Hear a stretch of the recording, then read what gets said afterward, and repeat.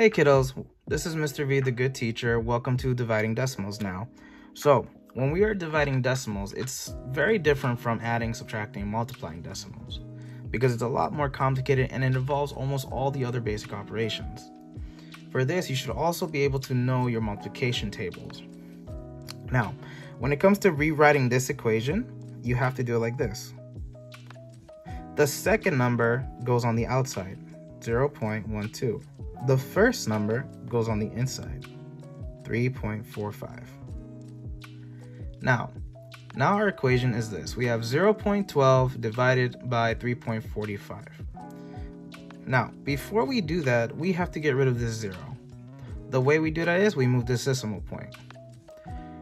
Since there's only one 0, we only need to move this decimal point one time to the right.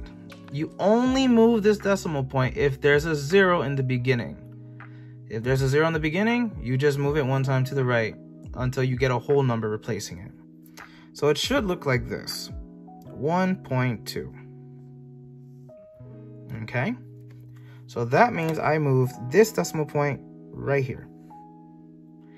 Now, whatever I do to this number over here, I have to do to this number. So if I move this decimal point one time to the right, I got to move this decimal point one time to the right. So now it should look like this. 4.5. Okay? That's how it should look like. Now, when it comes to dividing decimals, you're going to ignore the decimal point. You're going to pretend it's not there. Okay? At least for now.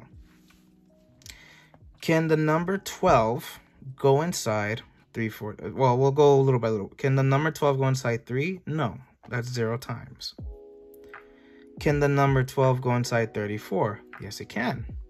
It can go inside 34 at least 2 times. So we'll put the 2 here. Now here comes the part where you need to know how to multiply. The number up top is going to be multiplied to the number on the outside. So 2 times 12 is 24. And then you're going to subtract that number. So 34 minus 24 is 10. Okay. What's next? Well, we forgot about this 5. We're going to drop it down. So now this 10 becomes a 105. Now we need to figure out how many times this 12 goes inside 105. If you know your multiplication tables, the answer is 8. At this point, you're probably asking, oh, when do I put the decimal point? Don't worry about the decimal point yet. There's a trick for that.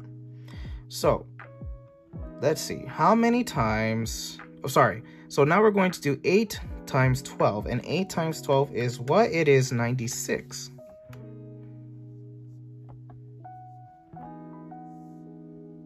Okay.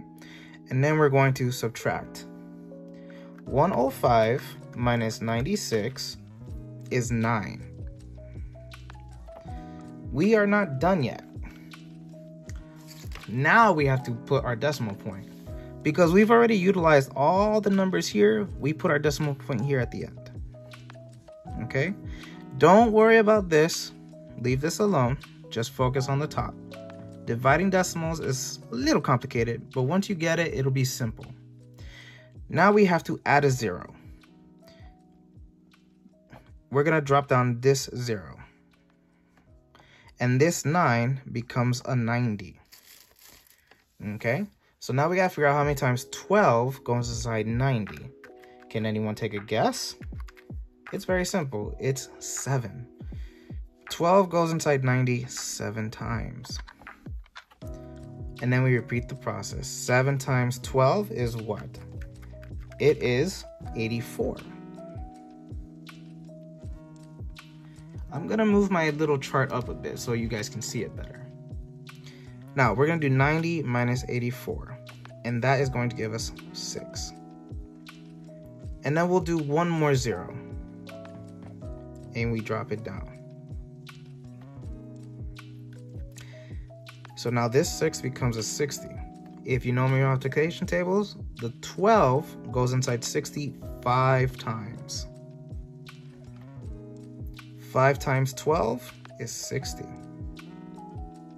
And because our equation has no remainder, this is the answer. It's going to be 28.75. Now, when it comes to adding and dividing decimals, I always like to confirm my answer. So let's try it. So I did 3.45 divided by 0.12. And the answer is 28.75. That's what I got here. So I confirm my answer and my method works. So now I want you guys to practice that. When it comes to practicing at home, you can use your calculators only to confirm your answer and to see if the work you did was correct. I hope this video helps you guys, and I hope it prepares you for what comes in the future. Take care, little ones. Bye.